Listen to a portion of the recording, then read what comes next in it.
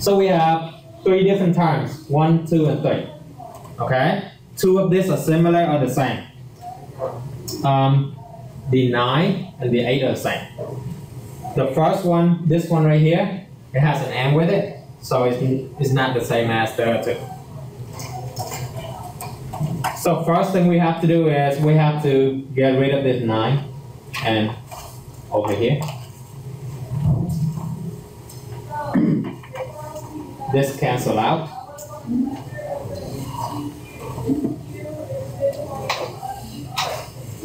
To do next is you bring this to the bottom and divide by negative 20.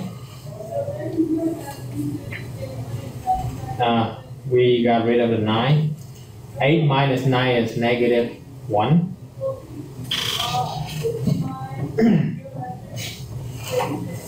In order to eliminate the denominator of anything, okay, we have to multiply by it, all right? So if it is the number on the bottom, you multiply by that number to get rid of it, all right? So this is what I meant. I want n by itself. In order to have n by itself, this negative 20 has to be gone, all right? So in order to eliminate this negative 20, I multiply the top by negative 20.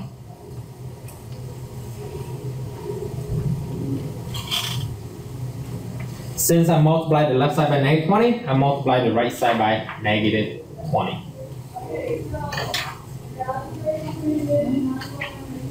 Whatever I do on one side, I do the same thing on the other side. Alright? This negative 20 on top and on the bottom cancel each other out. So what I have left with is n equals negative 1 times negative 20 is positive 20. That right there is your answer. Negative, we need a positive 1, boom, boom. 0 plus 1 is 1, and this one is cacao.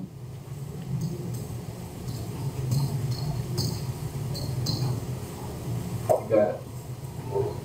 Write the bottom number. Alright? Okay? So in order to get rid of the bottom number, you have to multiply by that number. Okay? Yeah.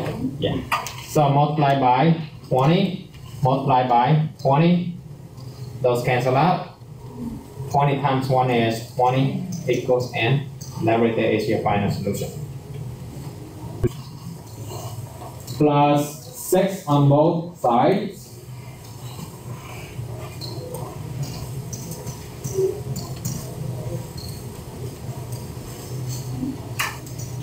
And then last, you multiply by 14 on both sides. So this one is gone. B equals 14.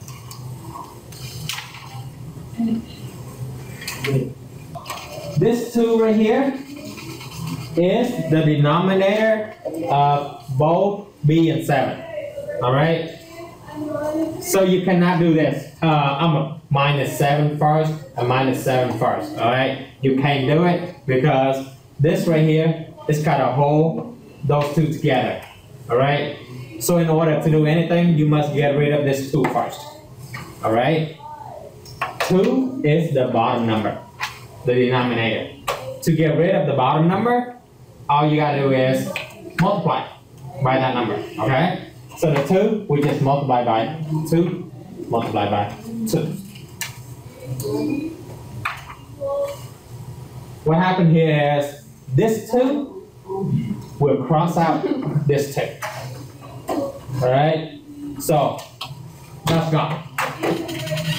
Then what you have left with is just that.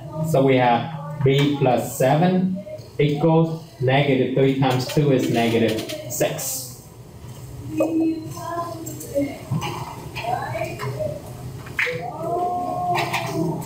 Last step is to get B by itself. Alright, so you gotta get rid of this 7, so minus 7 on both sides. B equals negative 13. I multiply by 16 first. Is that what you try to say? Yeah, multiply. Okay. So what happened to this 16 and this 16? One cross out. So one cross out. So both of this Yeah, cross out. Okay. Then you multiply this together. Yes. Alright, so this is negative 16. Oh, negative 16. And then Minus 2. No, x 2. No. Yeah, x minus 2. by the way, I didn't say this is right or wrong yet, okay? You might be wrong all right, okay? Alright, what do we do next? Yeah. Alright, okay. Think of this as a river. Okay?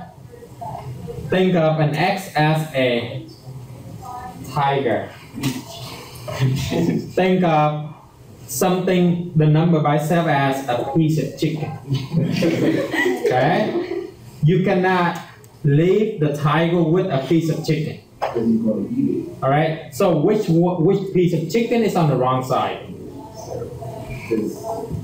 The one with the tiger, right? Yeah. So you have to push it over. Alright? Push it over. Yeah, you gotta push it over. So you won't eat it. Yeah. Basically. Yeah, but that's it. That's it. So that's math. It's just about chicken and tiger. Yeah. Now we have the tiger on one side, the chicken on the other side. The tiger can't swim, the chicken can't swim. Yeah. If you put this in